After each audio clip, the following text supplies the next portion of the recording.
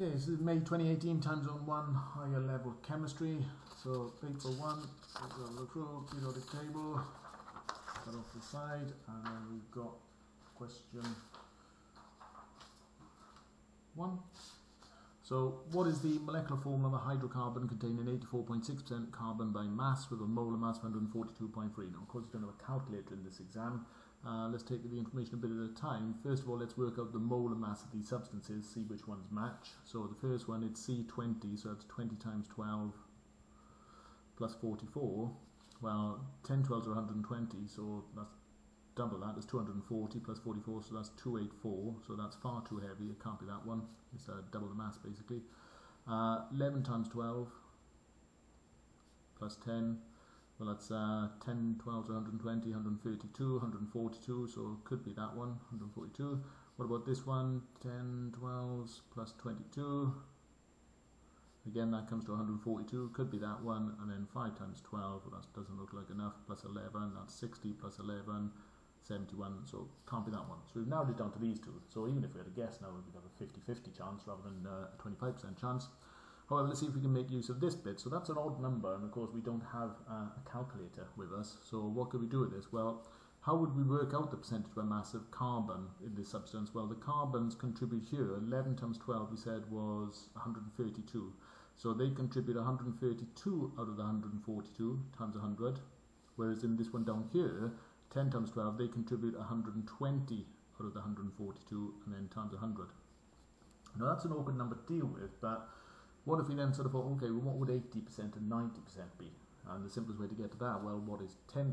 Well, 10% of this mass would be approximately 14. So 80% then would just be approximately 8 times that. So that would be 80 plus 4 is 32, that would be 112. So that would be approximately 112. Whereas what would 90% be? Because then we go on either side of this. Well, 90%, that would be 90, that would be an extra 14 on top, basically, wouldn't it? So that's 112, that would be 126. So it can't be this one, because 132 is greater than 126, so this is greater than 90% by mass, whereas 120 fits quite nicely between those. In fact, it's roughly midway, which is what we'd expect for 85%, so that is our correct answer. Okay. So just simplifying the mass a bit, really, to make it achievable. Number 2, which graph shows the relationship between the volume and pressure of a fixed mass of an ideal gas? Well, PV equals nRT, so P equals nRT over V, so V is inversely proportional to B. When it's inversely proportional, we need a nice curve showing that as volume increases, pressure decreases, or vice versa. As pressure increases, then volume decreases. So we want to go with this one here, okay? Because that one you don't get a straight line. Inversely proportional, you always get a curve. This one, if it had been 1 over pressure or 1 over volume, then that would be the correct graph. Because a good way to show that something is inversely proportional is to plot the reciprocal of one of the values, and then you get a directly proportional relationship as shown here. Question 3, what is the percentage yield when 7 grams of ethene produces 6 grams of ethanol? Okay, so, well, number of moles of ethene then, that's going to be 7 over 28. And the number of moles of ethanol that have been made would be 6 over 46 moles. Now it's a 1-to-1 ratio, so that's the maximum number of moles that we could have made. So that's the theoretical amount of moles that could be made, and that's the moles we actually got. So the percentage yield would be the number of moles we got, 6 over 46, divided by the number of moles that we could have got, 7 over 28 times 100. Of course, when you got one fraction divided by another fraction, that is equivalent to 6 over 46 times this fraction the other way round. So that would be times 28 over 7 and then times 100.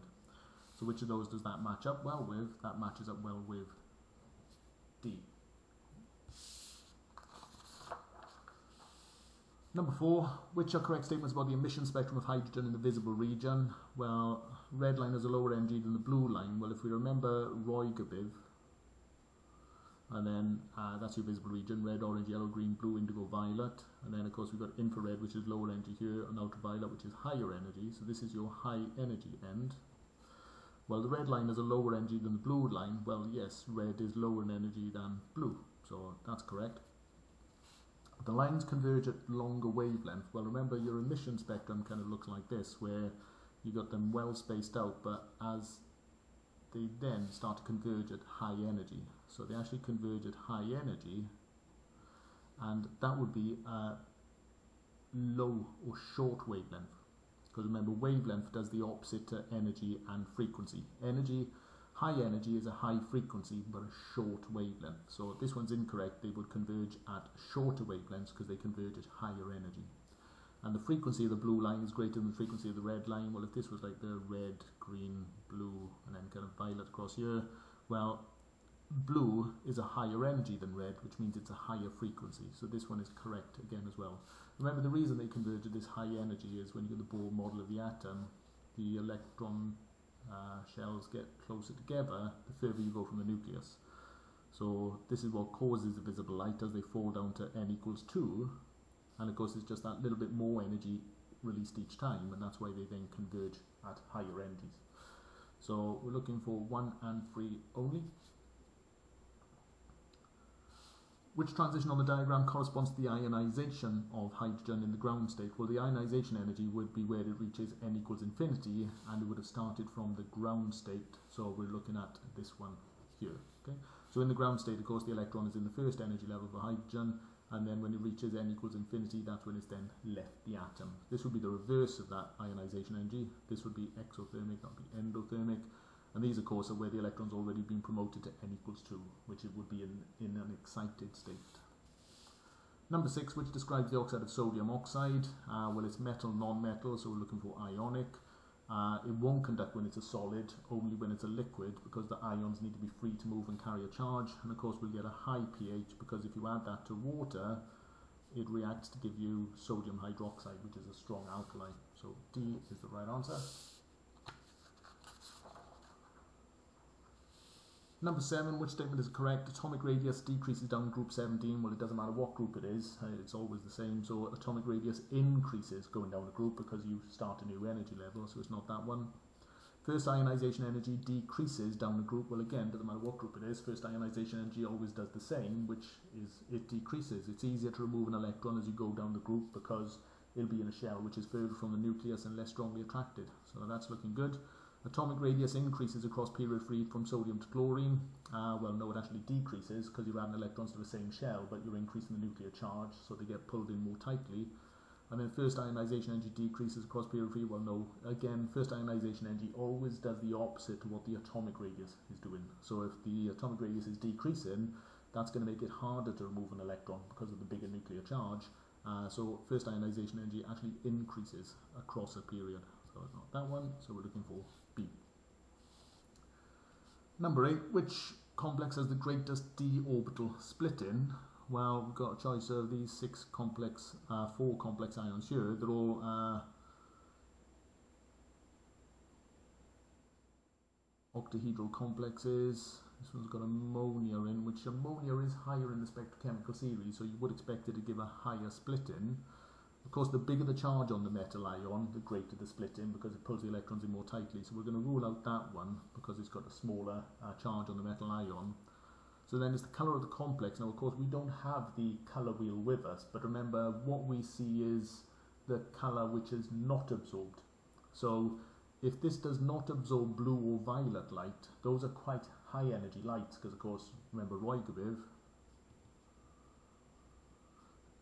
if it's not absorbing blue or violet light, then it's not absorbing a particularly high energy, so the splitting must be relatively small. Whereas if it's transmitting orange, it's appearing orange because it's absorbing a higher energy light across here, and we're then seeing one of these colours being absorbed and the other colour transmitted.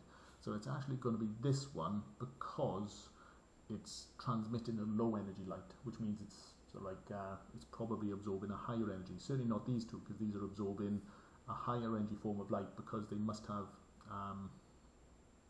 well, they're not absorbing a high energy light. They're actually allowing blue and violet through. They're not absorbing it. So I would go with B. Which form of carbon is the poorest electrical conductor? Graphite, graphene, diamond, carbon nanotube. Well, it's going to be diamond because it's got no delocalized electrons because it's 4 bonds per carbon. Nice and easy. Whereas these guys will go 3 bonds per carbon, which leaves them with 1 delocalized electron per carbon. And then what is the molecular geometry and bond angle in the molecular ion NO3-? That's the nitrate ion, so of course your Lewis structure would be like that. A coordinate bond, remember, in the nitrate ion. In reality, of course, it's a resonance hybrid where there is no proper double bond. All of them have some kind of double bond character, so all bonds will be the same length and the same strength. And of course, there's free electron domains around the nitrogen, the double bond, single, single. So free electron domains would be trigonal planar because there are no lone pairs, and then perfect bond angle of 120 degrees, which again is explained with the resonance hybrid. Because there is no proper double bond, then you've got 120 degrees bond angle around them all. So that would be B.